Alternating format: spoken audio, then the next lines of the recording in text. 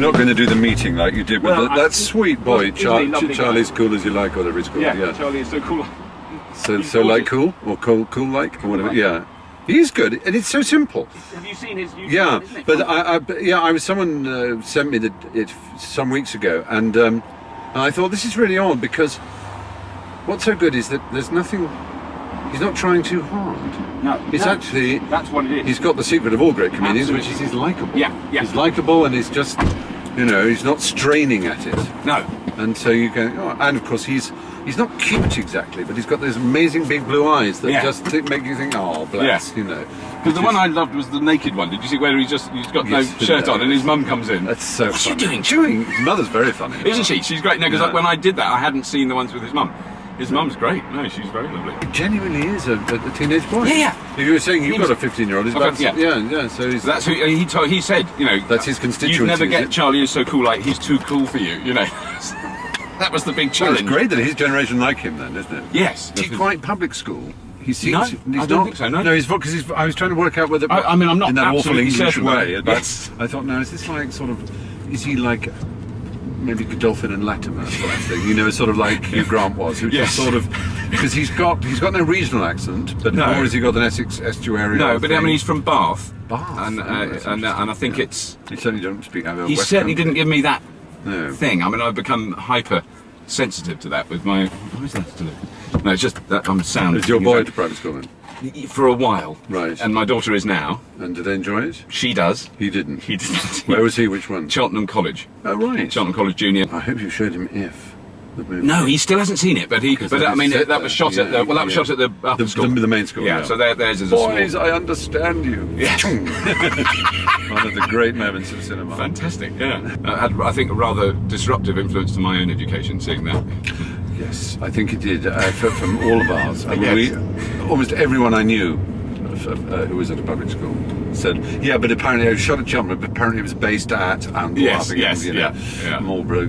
We all thought it was our school. Because I worked out when I was driving over this morning that I did first meet you probably won't even remember, in 1983, I think, at the Drill Hall. Oh yes. When you were there with Hugh and Ben Elton. That's right. And you were rehearsing. We were rehearsing. I was in a group called the Joeys. We're in the Joeys. Yeah. And we met very briefly in the cafeteria and said hi and didn't, And I think we've probably been in 15 Edinburgh parties together, which I can't remember, but it is quite shocking. We were rehearsing on different floors in North Acton. Oh well, no, we were next to you. We were right next door to you on the last series of Blackadder. That's right. So we were in the next door room. You were. Yeah, I remember because I knew Craig a bit, and obviously I'd sort of bumped into. Chris Barry. Yeah. And I remember also for Blackadder we were often in the studio next to David Jason and Nick Lyndhurst. That's right, they were there. That's right. Yeah, I forgot about that. Only Fools and Horses. And of course we always thought, God, everyone loves that show. It's really good and successful. And then of course when I got to know Nick, he was the most lugubrious person on the planet. We always thought your show was really interesting. It's funny how humans are so. Isn't it? Aren't we? I mean, I don't know. I've tried to, in my latter years, release some of my insecurities and neurosis about. Yes. Well, the best conversation I ever had was with a bunch of grumpy old gits at the Edinburgh Festival a few years ago. Arthur Smith. Ah, yes. I'm trying to remember that. It was a group of us, all roughly. Arnold. Yes. Excellent. All moaning and whinging, and then because we knew were people. Like the first few shows the Joeys did, Ben Elton did the warm-up. Yeah. And he was fantastic. We knew, actually, he would go far. But it is, I mean, not that you're bitter and resentful, but it's exactly the same in the world of chess, where, oddly enough, people get better or not, or stay the same, and you never know which is going to happen. Yeah. So you often get people, you get a famous grandmaster, or relatively famous, not that many famous grandmasters in the high street, as you might say. Yes. But a famous grandmaster, and you'll hear someone who's maybe just an international master or not even a master, will say, I remember I played him in the under 15s. Absolutely. Oh, I see. Murdered him. As if to say, I'm still better than him. Yeah. It doesn't happen like that. Quite. I'm not saying that's like you. No. But I mean, much more subjective. But of course, it's hard not to be annoyed when you think, hang on, I remember when they were a piffling little nobody. And well, you've had a wonderful renaissance with Red Dwarf. I mean, there's this, which is a huge success and a cult presence, which is always good. But the coming back, that was fabulous. Yeah. Did you see it? I did, and I was away, so I had to wait till I got back. Right. I was filming abroad. I thought it worked really well, and it was great to see you all there. It was battered and bruised in some cases. I mean, Craig's been through he's been through a couple of little incidents. Yeah, I remember his when he was with Kathy Tyson. Was her name? Yeah, I mean. Well, their son is now 22. Shut up. Yeah, and look, is Craig's double, except he's about 6'2". Oh, he's a big, tall lad. And he's has 2 younger daughters who are gorgeous, I think. Oh, good. I haven't seen Craig such time. Is he happy and he's much, hugely after the last debacle. No, he's fantastic. I mean, he's such an extraordinary man. He is, isn't he? Yeah, really. He is. I think, I mean, it's very unfortunate that often the public perception of him is of a sort of... Yeah, I think it's a side of his character. I mean, you know... Yeah. Especially when under the influence of... whatever. But he's been really, you know... like soul buddy to me. He's been really good, because I do go a bit wobbly. Because you don't. I mean, I don't suffer because I don't even know what's going on. Well, in your makeup all the time. I mean, it is actually weird. It is quite It's not just makeup. No, there's an actor called Richard Brain, which is an unfortunate enough name to be called Dick Brain, but he is that is his name. And he used to be in Jeeves and Wooster, a wonderful fellow, really good actor, very charming. And he told a story to me once about when he did a commercial, and he was wrapped as I think it was for Lockheed's or something like that, and he was wrapped up as a mummy. Oh yeah. Completely wrapped up. Yeah. And 2 bizarre things happened. One of them was at about halfway through the morning, there was a slight sort of weird noises and things. He couldn't see, he was literally wrapped up. Kidding. And he could just sort of move from side to side. And he said, "What's going on?" They said, "Well," and someone started shouting in his ear and said, "I'm afraid the director," he goes, "has just died." The director had a heart attack and died on set. And he said, "But we've got to carry on, so so someone from the agency or whatever just carried on directing it, and it was all. So I mean, there was a kind of pause, and he was given a straw to put through, so he could.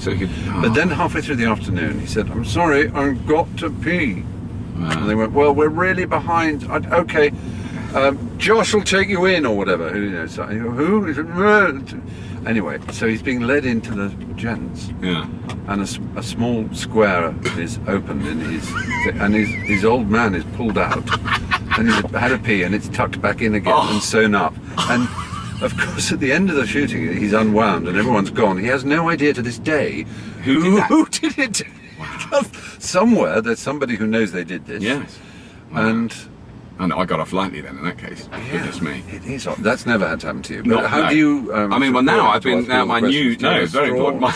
My new suit has a zip, which is the first, and so I can actually go, which was a great relief, because I used to have to be unbolted, and my coronal attachment had to be removed. It took quite some time, so you had to warn them well in advance. Yeah. After this scene, I have got to do it. Right. It must be very disorienting. I think. I mean, you get used to it because it isn't that terrible. You know, I can see and hear. You know, it's not like this guy. I mean, that would be. I mean, having the thing made is the most challenging part of it. I don't know if you ever had that mould done. I have. Yeah. That's fairly. I found that got harder as the years passed. I didn't mind it to start with, but it did definitely. You know, that's quite disturbing when you're completely separated from the world. And I do. I mean, those people who specialise in. I met the guy who plays the monster in Pan's Labyrinth at a party in America once. Very nice chap. And he specialises in being in these suits. A bit like Andy Serkis. I mean, Andy Serkis has now shown the world what a brilliant actor he is. He has no need to be in Gollum suits or whatever. I mean, he's a fabulous straight actor, as it were. I mean, but some of the physical stuff he's done has been astonishing. He was in a play that I wrote. Really? I'm very proud to say, yes. That was on at the Hampstead Theatre that got, you can't even say massacred by critics, it got macheted into the ditch. It was very, very heartbreaking. Nicholas de Jong was cruel. I don't know if I can't remember who it was. There was one particular guy that, look at what's in front there's of a us. Tesla. Look at that. Wow. How could that have happened? And it can't get on, you can't get it on camera. No, it's on this camera. Oh, it is? Yeah. So it is. We're behind a Tesla. I've just been driving them in the States last week. What did you reckon? Oh, I've driven one. I mean, if only I was trying to get one for today, and I couldn't. That's probably it. And you really enjoyed it? Oh, they are stunning. They are wicked. wicked, stunning cars. They are just... It's very exciting, isn't it? Yeah. They seem to be doing well. And follow it. Doesn't matter where. Sorry, I don't care where you're going. We're following the Tesla. Let's do it. I'm so pleased that his name is memorialised. Yes. One of the truly great men of of science. Yeah. And he's in recent years had a car named after him and been played by David Bowie on screen. You don't get better than that. That's right. Of course he was. And, yes, I forgot about that. Yeah. In The Prestige. Yeah. Of course, yes. But no, I was in the Tesla Works last week and I saw the S-Class, which is the one we're waiting for. Yeah, what sort of price will that be? Half the price of that. I was going to say, it'll be about 35,000–40,000. Which is still, it's expensive, but it's not. It's within our BMW range. Exactly, and it's very similar to a 7 Series Beamer in size. Big, chunky, big, hefty saloon car with the most. You imagine it's absolute Uber nerds that have designed it. So the screen, there's no. No standard dashboard. It's a huge 17-inch touch screen down here, and that does all the controls, the sat nav, everything. It's hugely interconnected. Yeah. You can order them now, but they're not going to come through. Look, there's people taking pictures of the Tesla. Yeah. Well, obviously those the petrol heads and you call them jezza heads. Really. Jezza heads. They would be very defensive. There are plenty of people, of course, who have attacked me simply because Jeremy's been on quite a few QIs. Right. They say, how can you have someone like a fascist and? Really? And I actually like Jeremy. He's not a fascist. He does say things that are, I suppose, you could argue quite successfully if you wanted to, that it's a bit tiresome constantly to think that you are kicking political correctness in the teeth and that. Yeah. But. He's just, the point is, if he weren't funny and clever, it would be crap. Exactly, but he is funny and clever. It's a bit like A.A. Gill or someone. He just writes too well for one to dismiss him. I mean, his A.A. Gill's destruction of Stow on the Wold as the ugliest town in Britain, which I live very near, and was there's a lot of points funny. to that. Yeah. I was at prep school in Gloucestershire. Oh, were you? Yeah, in Ewley. Do you know Ewley? It's near Dursley. It's I know Dursley. So much Cotswolds. It's about 6 miles south of Stroud. Between Stroud and Dursley. Yeah. That's a beautiful area. Stunning. Absolutely. I age and I have lots of godchildren and nephews and things, and the one quality I've come to realise is that almost overmasters any other is curiosity. It doesn't matter. I don't really mind whether a godchild of mine knows Latin and Greek. I mean, that's not the point. But it's dull incuriosity that is, to me, the really heartbreaking, saddest thing. People are just not curious about. I would love him to be slightly more curious about the experience of, say, picking up a wet towel after he's had a shower. On a very basic level. Explore that curiosity. Just see what it feels like to do it once. Yeah. He rightly set a high price on love, but there's a line in a not particularly remarkable Western movie called Shenandoah. Have you ever seen Shenandoah? There's Doug McClure and James Stewart, a quite old silver-haired James Stewart. Right. He plays a father, and the family get involved with the Civil War despite his sort of pacifism. Right. And anyway, Doug McClure wants to marry his daughter, and there's a scene on he's sitting there with a green cigar on the porch on a rocker. And the guy says, we'll call him Mr. Stewart because we don't know what the character's name is. He says, Mr. Stewart, I'd like to marry the daughter. He says, do you like her? He says, well, gee, Mr. Stewart, I love her. So, well, that's not what I asked. I said, do you like her? Not the same thing at all. And I just thought, yes, that's so right. Love is a fabulous storm and a beautiful warm thing. But you need to like the person too. Like them. And I think that's true of parents. That sometimes they love their children, but you think they don't like them. They don't like each other.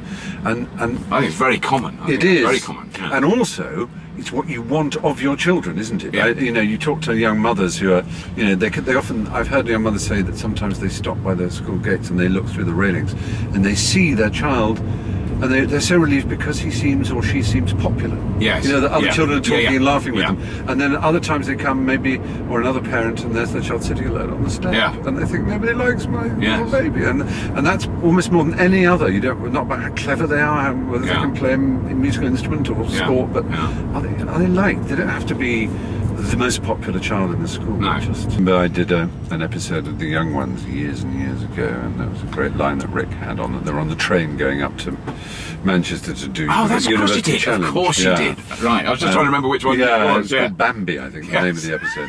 And but I just and they're revising on the train for a bizarre scene. And Rick suddenly loses it and goes, "You've done lots and lots of revision, just like a girl."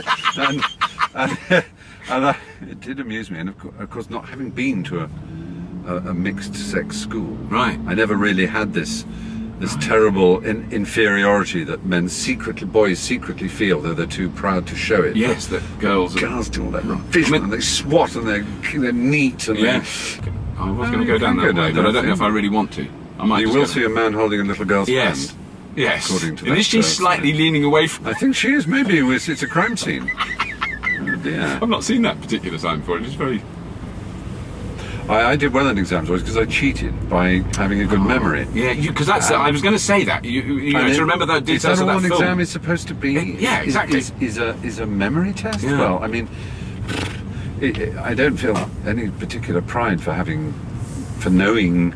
For having an absorbent mind, like lavatory paper. I mean, you could argue that the one thing exams test is people with superficial minds and a sort of quick, guileful, glib intelligence, and that is what the world prizes more than true, diligent, industrial, industrious rather, and honest people. Yeah. And that therefore exams I'd like to believe you're right, but I don't know. I think the reason I failed all the amount of exams I did was because I wasn't very clever. That's the simple truth. Yes. A good friend of mine was at the Dragon in Oxford, and all his teachers were sort of Spitfire pilots with terrible facial burns and things like that who survived the war. My friend Hugh was there, and he said something similar along those lines. We had in my prep school as well. I remember it was a Commander Staveley and a Major Dobson. Yes, I think that was. We were taught by that generation, really. and they, I mean, one of them taught us basically snob English, what's called you speak, you and non-you. You and non-you. My mum was obsessed with that. Nancy Mitford brought to the world's attention in a book called Noblesse Oblige. Noblesse Oblige. I had it read out to me. There's actually a man called Alan Ross who invented it, I think. Right. The idea that you can tell someone's class by the words they use, so that if they say lavatory, that's more you speak, whereas toilet is non-you, and mirror is non-you, and looking glass or glass is. That shows a lot of them very old. Because I would say lavatory, but I would also say mirror. Yeah, everyone would now, I think. And actually, I remember Debo Devonshire saying to me that her children said toilet, and her son's now Duke of Devonshire, for goodness sake. So I mean, the whole thing's changed. Let's be honest. But he taught us, and he not only that, but pronunciation. Right. So he said things like, some boy said, "Oh well, primarily" or something, and he said, "No, let's just sort this one out once and for all. I don't want any of you. I don't want to hear any of this temporarily, primarily nonsense. It's primarily, temporarily." And so we're going temporally. No, not temporally, temporarily. God, blimey. And now, I'm afraid and it's not formidable. It's formidable. Right. Formidable. It's not exquisite. It's exquisite. And so all these things. But they go in, don't they? Once you do. And unfortunately, if I hear temporarily or sounds wrong, or interested instead of interested. Or the worst, the one I'd say still nails on the blackboard for some reason is circumstance. Instead of, and it's not even circumstance, but circumstance. Circumstance. Or I say it's not even. It's not right or wrong. I'm falling into the same trap. It's just madness. But I think it's vital that that stuff is maintained, even if it's maintained under a critique. Absolutely. That there is something in that. It's a code. It's a nuance. It's a tribal piece of tribal dress. Yes. It happens to be verbal dress rather than anything else. And other tribes are allowed their extraordinary little details that we may not understand. Yes. But as long as it's not used exclusively. I remember Alan Bennett saying once. Someone said, "Oh, he's a terrible snob," and Alan said, "Oh, snobbery is quite an amiable vice."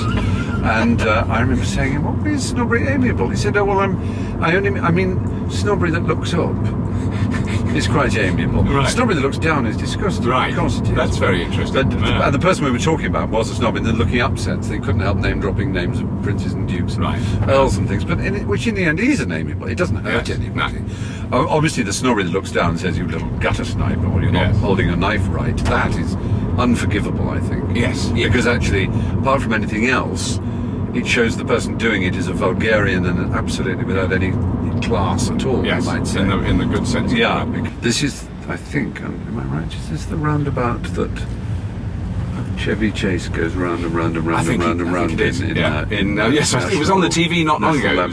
Yes, when Mel Smith plays the disgusting bed and breakfast hotel. That's right. Yeah, I did enjoy them. The Griswolds, isn't it? Yeah. If this camera works, this is the first. This is quite a good. Yes, tour it is, isn't it? We've seen a good part going of London. I'm actually going up the clock tower in a couple of weeks. Oh, are you in here? Oh, yeah, really? I bumped into. Not that. So the other tower, Big Ben. I mean, where Big Ben is. Where Big Ben is, exactly. Because that is the. I talked to Justin about that. That is the glorious thing about QI is those nuggets of. Information. I mean, I'm particularly keen on that when you do historical ones. I mean, those are the ones. The misconceptions that we have about, when you come up with a thing, and I go, oh, blimey, I never knew that. That's brilliant, that, which happens every show. Or people think they know a thing that... Yes, absolutely. This is something I thought I knew about. People think, okay, because it's not Big Ben. It's not St Stephen's Tower, isn't it? Right. No, it's not. Is it not? It's not St Stephen's Tower. It's just the clock tower. I thought I was going to be clever and say it. Exactly. That's it. That's the awful thing about those QI things, is they second guess people's, the one that people really think is true that actually isn't. But I filmed in the Bell Foundry where they made the bells. Whitechapel, is it? In Whitechapel. Yes. Fantastic place. Oh, it's one of the oldest and greatest. Yeah. But they can't bear, the guy that tunes the bells there can't bear listening to the... Because it's not sound. It's not in tune. Not sound as. No, there's lots of MPs talking. Oh yes, on St Stephen's Green. And oh wow. Well, obviously now it used to be that assembly, I think, in Parliament Square wasn't legal, but since the anti-Iraq war chap has been here for so long, they've kind of broken the precedent. Well, I think also Mark Thomas, comedian Mark Thomas, does some very clever stuff. Yeah. About that. Well, it's good for. I mean, it's good for democracy to have people protesting. No matter. Well, I always hated that view that people have that you wouldn't be able to do this in Iran, as if exercising your right is an abuse of it. Well, the point is that it's like the very fact that I'm allowed to say them means I should shut up. Doesn't it? I mean, bizarre. that building, the fairy tale. Houses of Parliament. Yes, they are extraordinary. Just marvellous. It's just a shame what goes on with it. Yes, that's the only slight downside. I made an arse of myself talking about politicians. I kind of probably overdid it, but I was trying to say, look, let's look at ourselves. And everyone now thinks I was speaking on behalf of MPs. Right. I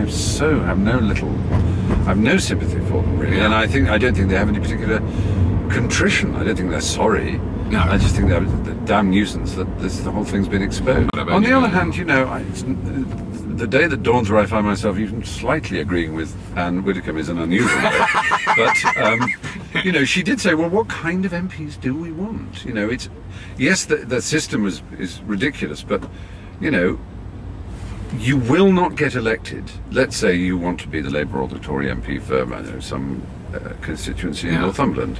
Well, you won't get elected unless you live in the constituency. You won't get selected. No. The first question they ask is, do you live in the constituency? Are you going to live in the constituency? Yes, I do live here. Well, all right, you're in Northumberland, and you've got to come here. Yeah. So you need to live somewhere. I mean, should they have bed and breakfast? Yes. I mean, do we want to humiliate them into having the cheapest possible Ramada hotel? Is that going to make dormitories? Is that going to make us feel better? That's what we want our politicians and lawmakers to be. Well, no, that's just crazy because we'll get crap people. Yeah. All right, we've already got crap people, but they'll be even crapper. So we have to decide whether it should be a well-paid job. Yes. It really should. Yes, You're running the country. Job. It should be well paid enough for someone to have a place to live in London and in their constituency. If their constituency is in London, then obviously they don't need it. Yes. But the problem, it's a bit like means testing, which was one of the enemies of the working class for 100 years. It was the most pernicious and awful thing to... Now we're going to start means testing our MPs so that the ones who can afford it won't get a grant and the poor ones will. I mean, that's... All right, well, if that's what's wanted, but... But just to sort of lash out at, they've all got their pigs in the trough, it's all disgusting. Well, I mean, I have no sympathy, really. I have very little sympathy for most of those who've done stupid things, and apart from anything else, just their dumbness, their lack of PR savvy, to think that they could have duck islands and wisteria and the ones that are wrong are it is so shockingly kind of, oh, for goodness sake. Wouldn't it be great if the people who run our country were honest, intelligent, authoritative, articulate, open-minded, interested, curious, wonderful people. Well, we're never going to get them, because anyone with those qualities is going to say, "I'm going to go in near it. Look what the press do to you. Look what the public think of you." And then, you know, you make a joke and they go, "Oh, he made some joke. That shows he's not very serious and oh God, I've got to behave like a bland arse, just so that I don't say anything that might, as a joke, offend." So, oh, at least I'm not in Doncaster. Oh, the people of Doncaster are oh, fuck off. But isn't that, in a sense, that is the way you can get a taste for that? And I didn't want to mention Twitter, but well, you can, isn't it? You're right. I mean, we'll only mention it once, but no, but I do get a sense that if I say something casually in passing that accidentally offends someone, and I feel awful because I don't want to offend anybody. But on the other hand, you know, I'm a real person, like someone in a pub, and I think of Twitter as being not like people in a pub exactly, but you know, a sort of openness and friendly ability to chat can't be that bad an idea. But suddenly, and it's that sort of greasy thing people say. Well, no, what I'm saying is if they can say that, it shows a lack of judgment, does it? Bollocks, show a lack of judgment. That's just nonsense. In that case, Churchill had no judgment whatsoever, because he could be very rude and say things that were, you know, shall we say, crude. But you know, this idea that therefore, if you can make a joke about the colour of someone's hair, it means you're the kind of person who can't be trusted to run the economy. Well, I mean, for God's sake, if you can't make any jokes, you're not the person. Oscar, you know, one of the wisest sayings I know is of someone who has no humour, a sense of humour, is to say they have no sense of humour, and by that I mean to impugn their seriousness. You know? You cannot take a serious, level, honest view of the world without a sense of humour. A sense of humour is part of what sees how things are, and it's no accident that people like Churchill and the best kind of people, their humour is not just, it's not just a little gilt on the gingerbread, it's not like a little spice to make us, you know, you're not, earnestness and seriousness are not the only and necessary tools to get to the truth. I mean, it's a truly serious person does see the humour in the world. And you can always tell that with the most extraordinary, you know, the Einsteins and the you know, you knew that guy, he loved a gag. He did, absolutely. He liked having a laugh. And it's a thing I often quote, but I do like that Chesterton saying, "Angels can fly because they take themselves lightly." And lightness of touch, and so, but that's the point. We just won't have politicians who are anything other than bland, pencil-pushing bureaucrats, terrified of offending the press, terrified of having guts, connection, openness, you know, a sort of ability to think openly. You know, instead they have to close down, think, then present, so that they don't make the slightest error. And I just don't want to be ruled by people like that. And more importantly, the kind of people who should be in charge of the country, if in charge is the word, but who at least most have the right by virtue of their connectedness to the world, will be far too wise by definition ever to consider politics. And which is a shame, isn't it? Because that's who we need. I mean, it is a terrible and you shame. can blame the politicians to that for some extent. No question that they have queered their own pitch. They've mired the nest. And you can blame the press for the fact that the press need more than ever sensationalism of this nature. They need to you know, basically throw all the toys out of the pram in one big go. Damn shame. I don't know. Do you ever have politicians on QI? I'm trying to remember if I've seen one. No, we haven't. No, I mean, have I had John Sargent's the closest we've come, but I don't think he counts as a politician in the least. It's very clever of you to have come all the way. Well, I thought I'd just go round that little. I've got my little. Have you got a special card? I've got my staff. It calls me staff. I'm not staff, but. So can we go round the back into the back? So we can, if you want. Excellent. I've never driven down. I've been driven there, but not in my own car. Is this right? Yep, that's it. I should open the gates for you. We'll show the card. If you wind down the window, there'll be someone in there. Oh, because you can go around the back. Yeah, this could literally. I'll show you. There we go. There. Hello. Thanks. No, this is for the Carpool viewers. This is a very exclusive little moment to go in through the gates. Well, of course, it's like backstage at the theatre. Basically, it is the servants' quarters. It is, isn't it? It's a lot more scuzzy. This is the glamorous entrance where to the land of TV. Yes, exactly. Full of unbelievable quantities of little sort of things on wheels for prop cage stuff. Because if you heard now, you might be better connected to me, because I was talking to David Mitchell about that, about BBC Television Centre and whether they're going to keep the studios and what's going to happen, because we were sort of heartbroken. I can't bear the idea that they won't. No, as you say, where we did Red Dwarf and Blackadder, and you know. Did you shoot the studio stuff of Blackadder? Yeah, TC 1 and 6 were the ones we used. Yeah, and it's going. We did Fry and Laurie there, and I mean, we did so much. So much. Yeah. God, it was fun. Yeah. And we did it knowing that 40 Towers had been done there, and Monty Python had been done there. Exactly. Yeah. It's terribly sad. It's like a piece of cultural history. Heritage, isn't it? It's a bit of your heritage, and it's just been flogged off. There's not a lot else you could do with that building. No. That's the real sad thing. There isn't. You go around the corner here, and that's where my entrance is, as it were. Now, some people have been asking me if a Prius is dangerous when it's silent, like it is now. Because when people are on their, and I was going, of course it isn't. You can hear it coming. No, I heard a thing. I heard a thing in America. There is a congressman who is trying to add to make noise, synthesized noise of a car. That is brilliant. Thank you so much. Dear Bobby Lou. I'm so glad that worked. Such a pleasure. It does sound like one of the Waltons who's just in the middle of a sex change operation. Bobby Lou.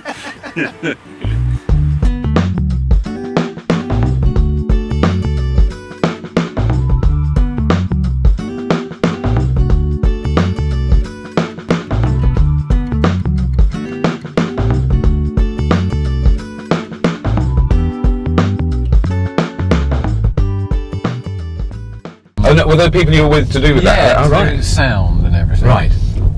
Right here. So they would be appalled at what I'm doing in here, because the sound quality of my broadcast is not. We're all appalled at what you're doing. I think you should be. I think, presumably we're breaking the law, are we, or not? This is an interesting point.